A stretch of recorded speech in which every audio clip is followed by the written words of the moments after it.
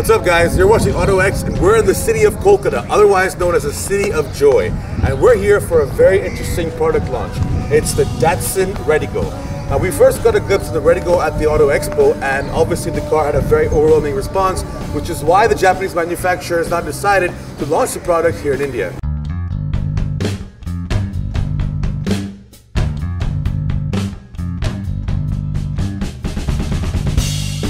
So the RediGo was first showcased at the 2014 Delhi Auto Expo in concept form. But what you see right here is essentially almost the same car.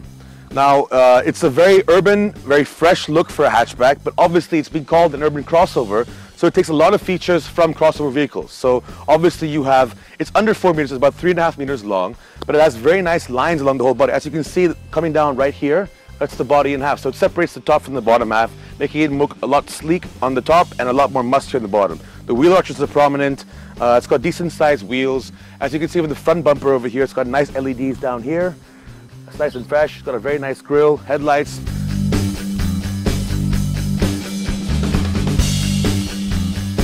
It's actually the back of the vehicle that stands out the most.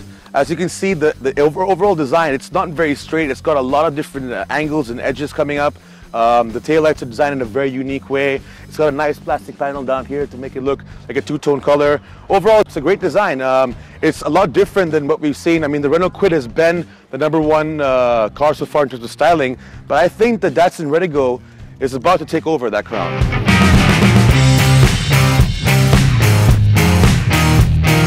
When we step inside the Datsun RediGo, you can see that it is very spacious. I am 6'3", I have broad shoulders, and I easily can get in the car, and that's thanks to the high seating position. We also do like the dashboard setup. It's very basic, nothing fancy, but of course, it does the job well. It's got a nice instrument cluster, it's got an AC vents, it's got a Sirius system, all the controls you need, power window switches here, and it's a very nice, comfortable feel. Lots of headroom, lots of legroom. I can adjust the seat how I want it to be.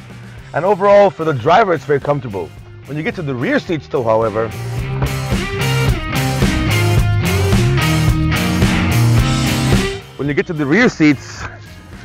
surprisingly, it is very comfortable. Now, I was driving the car earlier, the seats all the way back for my size, and I'm sitting in the back seat now. I mean, my knees are touching the seat, but I still have lots of room. My feet can move around easily. Headroom is very nice, it's very spacious.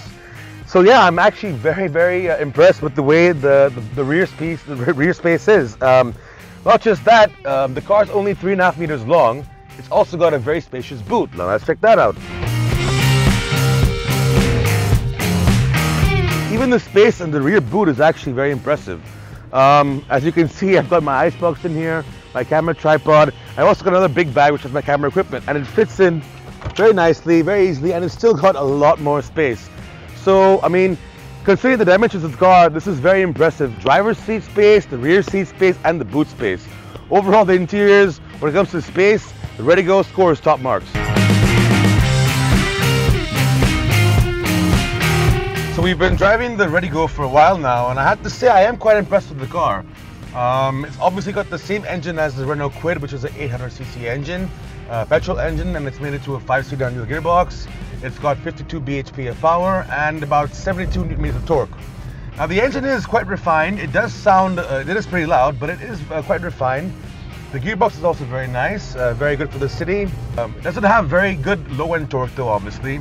So you need to be well above 2,500 RPM to get any sort of power at all.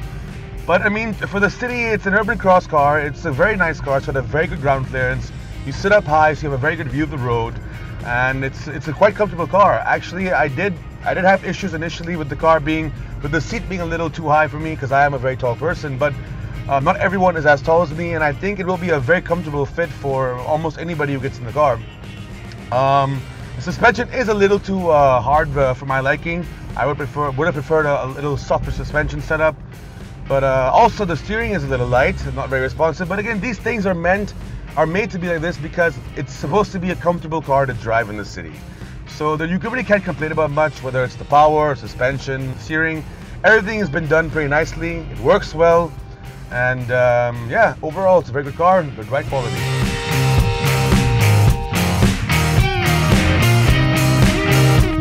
Speaking of the ground clearance, a little small test track set up for us.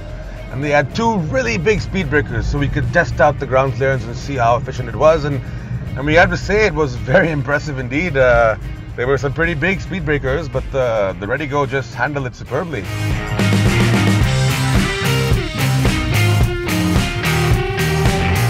So when Nissan decided to relaunch the Datsun brand, they had one thing in mind. They wanted to make affordable cars in emerging markets. Well, they promised 3 cars in the Indian market, and this is their 3rd launch, and they've delivered. The RediGo is a fantastic vehicle. It looks great, it's got a great engine, and shares the same platform with the Kwid. It competes obviously with the very strong Maruti Suzuki Alto 800 and the Hyundai Eon, but we think this is actually creating a new segment known as the urban cross vehicle. Renault has done it, and now Datsun has done it with the RediGo. So check it out, it's a fantastic car. I'm sure you like it, and yeah, stay tuned next time while we bring you more action from autoX.